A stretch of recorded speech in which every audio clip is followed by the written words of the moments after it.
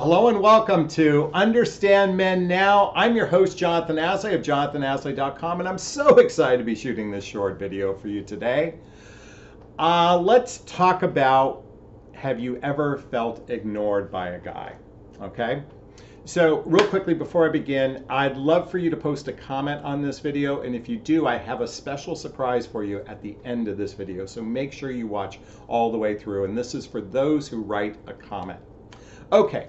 Have you ever felt ignored by a guy? I'm sure this has happened to you. I know it's happened to me in the dating realm, and there's nothing more emotionally, what's the word I'm thinking of? Betrayed when you feel ignored. In a sense, feeling ignored feels like a sense of abandonment, as a sense of like, I'm not wanted, I'm not cared for, I'm not liked. And it can certainly trigger all kinds of emotions inside of you and feelings inside of you when you feel ignored. And this can happen in the early stages of dating. So for example, maybe when you're brand new communicating with someone and you don't hear from them for a day or two, or certainly in a seasoned relationship where someone you're with goes MIA for maybe a few hours, maybe for an entire day, maybe for a day or two. And I want to go into the deeper reasons why this happens, but I want to set the stage first to recognize that there's this almost fantasy about how relationships should work. I mean, it's almost like a Disney movie or a Hollywood movie, that men are pursuers, they know what they want, they go after what they want, everything will be magical bliss if a guy does all the work.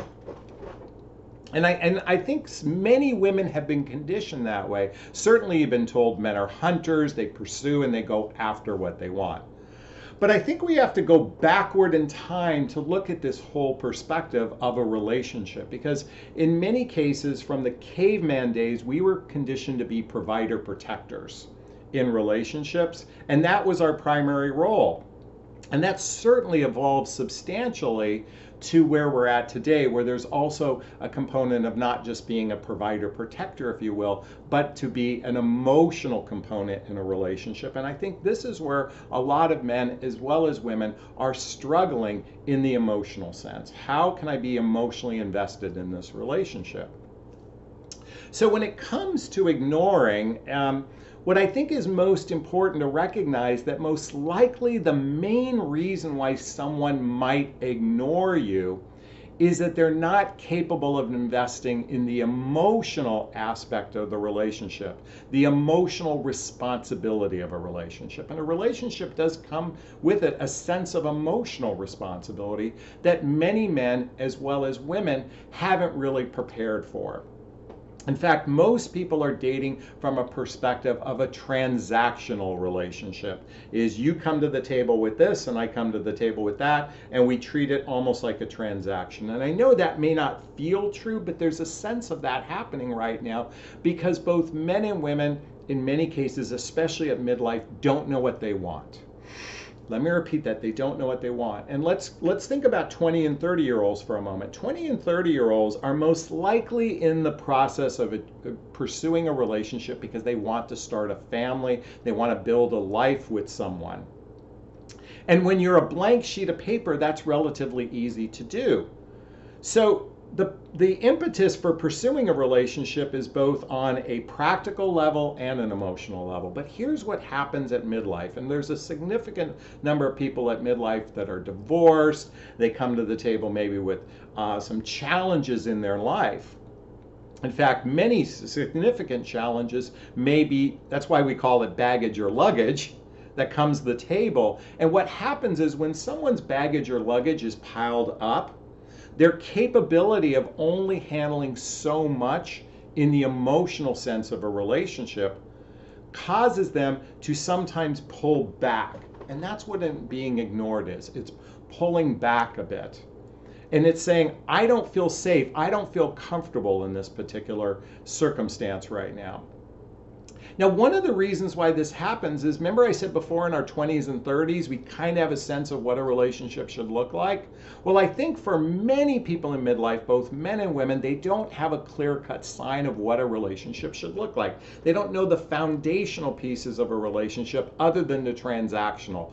I want you, you want me, and that's the transaction.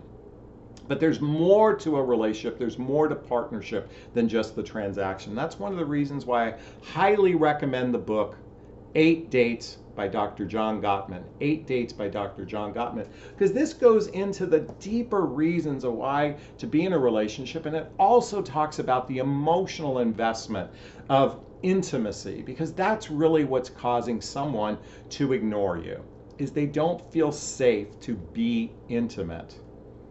And one of the benefits of reading this book is you can get a sense of, is this the right partner for me based on this book? And I highly encourage those that are entering into relationship to both buy the book and invest in this book. If you're about into the 3rd month of a relationship and you're deciding you want to pursue something, then invest in this book as an investment into the relationship, and buy 2 copies of the book for him and for you, and say, hey, let's do this together, because we're going to co-create a relationship together. We're going to build something together, because when you build something together and you create a foundation, then a person feels safe to express their feelings without having to run away. And that's what's happening when someone's ignoring you, is they're, as I said before, they're not capable of leaning into the emotional effects of a relationship.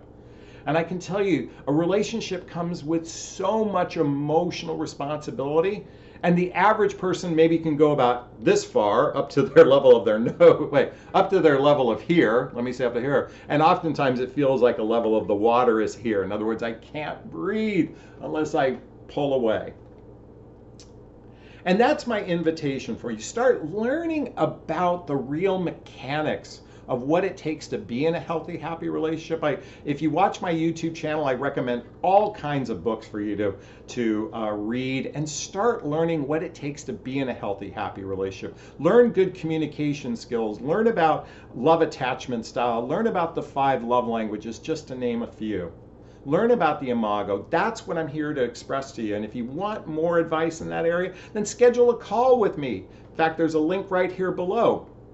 That's what I do, is I help clients vet for the right guy.